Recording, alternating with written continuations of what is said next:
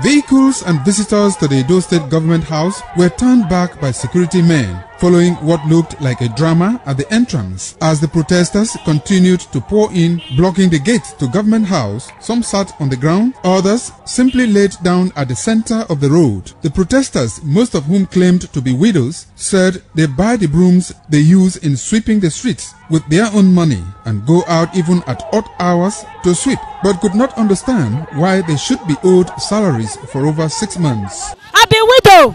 I not get husband. 6 months and they work they go. And they go pay the salary. Instead of 18,000, they're going to give us 13,000. My husband died July 6. December 20, I start this work. Make I see money to pay my children's school fees.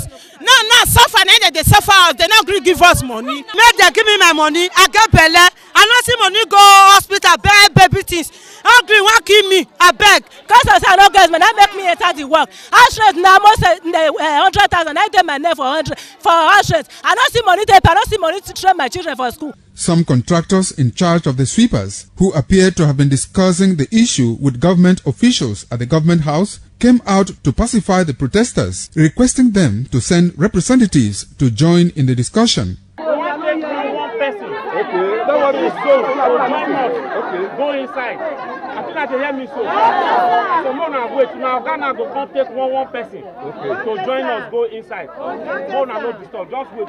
Shortly after that was done, the Deputy Governor, Comrade Philip Shaibu, arrived at the scene and made effort to pacify the protesters. He later explained to newsmen the reasons for the delay in payment of their salaries and efforts put in place by government to resolve it. Because we have discovered that when you leave it in the hands of government alone, there's always some, in the past it has not worked because you dissolve the board, you reconstitute, you still have the same. As we speak, the SSG have been mandated to have a discussion with them to see how we can resolve it, because even our feedback from the people also showed that there are some areas that they are paid and they are not enjoying the benefit. Even after they were addressed by the Deputy Governor, more groups from different locations kept trooping in to join in the protest. Pius Nsogo reporting.